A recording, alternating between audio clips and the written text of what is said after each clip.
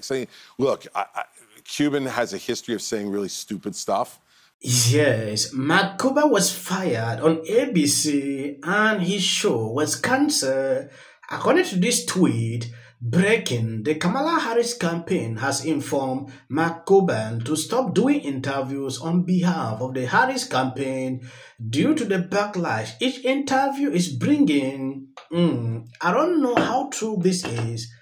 It is going viral on X. I decided to search to see if I can get articles about it. Okay, so how's everybody's nerves about this election? You know, let's say on a scale of 10 being can't think of anything else and may need some additional medication, I'm like at a 7. I'm at a 7. So that's all right. I can handle a 7. I'm trying not to watch so much of the news now. I'm trying to recite that amazing prayer you do in Al-Anon and AA about, you know, the wisdom to know the difference between the things you can and cannot change.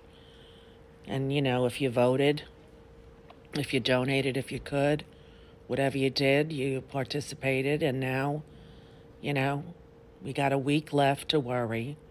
And then it's in someone else's hands, you know. And I just think with all those people showing up for Kamala,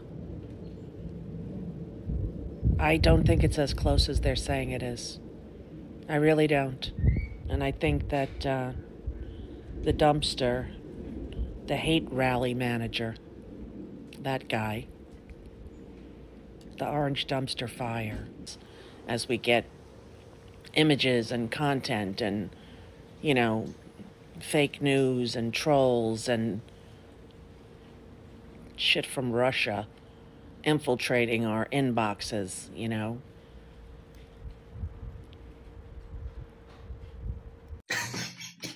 When I look at this lady, sometimes I just have a lot of things in my mind. Now what she's saying on this video, if Trump wins, she will move to another country. Look at what she said here. She's prepared. Now going back into Mark Cuban, he sent out an apology on X. When I said this during the interview, I didn't get it out exactly the way I thought I did. So I apologize to anyone who felt slighted or upset by my response. As I said, it wasn't about Trump voters, supporters, or employees, current or former. And I set myself up for a 6-second soundbite. No excuses. Can't name every interview. My skin is thick enough. What bothers me, though, it is that so many of the comment or media in support or against me has some level of insult attached to it, not just here, but everywhere. I'm not blaming anyone. We are where we are. Here is hoping that changes at least a little bit in a week. Mark Cuban is apologizing. Yesterday, he came out struggling to explain. After the backlash exceeded, Chris had an interview on The View. This is what he had to say. Mark Cuban's comments about women, which he made here, and he's also clarified. But what do you make of all of this? Does that overshadow, or is this, what's going to be the more powerful? In the last few days, I think voters who are undecided are looking to listen to the candidates. I think the surrogates have minimal value in these last few days on both sides. And I don't think anybody really cares what Lindsey Graham thinks on the Republican side or, you know, what Mark Cuban thinks. I mean, look, Cuban has a history of saying really stupid stuff. Mark doesn't think before he talks. He's got a lot of money.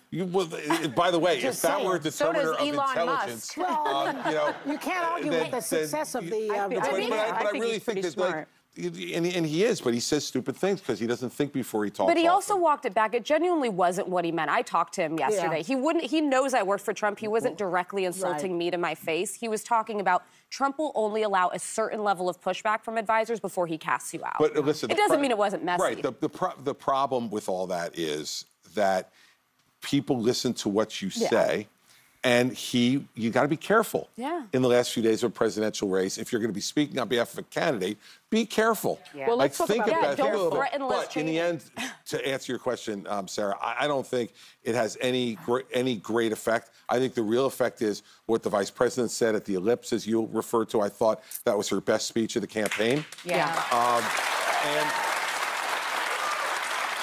And when they see Donald Trump, one sitting across from Tucker Carlson, that doesn't make a lot of people feel incredibly warm. And secondly, when he says that kind of stuff about Liz Cheney, that I think has much more of an impact on voters than whatever Mark Cuban might say, or even the president at this point, who, should probably just keep quiet for the next. Well, let me ask you this: trash talk and that PR stunt where he was riding the dump truck, which was stupid. Donald Trump told his rally-goers that he plans to protect women whether they like it or not. Will that ridiculous? Exactly. Will that matter? Yeah, that's much more important than anything any surrogate says, because it tells you his attitude about women. Right. Now, I can only imagine. I didn't know that Chris can easily suck up to these people. Sitting down with these people on The View can be extremely difficult. Oh, Trump sat down with Tucker Carlson. A lot of people were not really okay with that. Look at the population that was inside that place with Tucker Carlson. This man cannot pull up that number of people. You are here talking nonsense. And the guy is not accepting that people edited that video and put out to mislead the public. Chris is accepting with a view. Sometimes when I watch this guy, I really ask myself if he is a Republican, because the way he sounds, too stupid. Yes. According to him, he makes sense because he aligned with these people. I understand maybe it's for the money. So Mark Cuban said that Donald Trump never surrounds himself with smart, intelligent women. Well, he sure doesn't at presidential debates.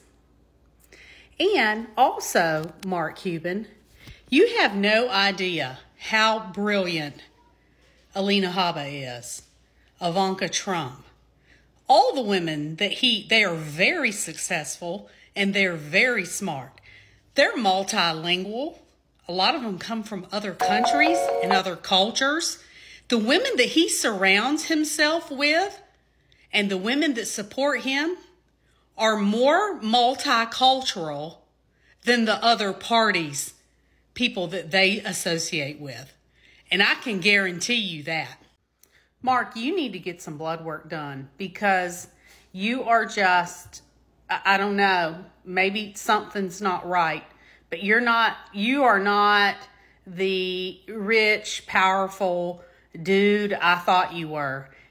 It is embarrassing when I see people talk like this. Look at Joy Beham comparing this man to Elon Musk. Because Elon Musk is a billionaire, Mark Cuban is a billionaire.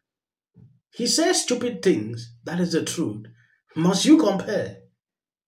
Okay, because he's rich, he's not saying stupid things, according to Joy Beham.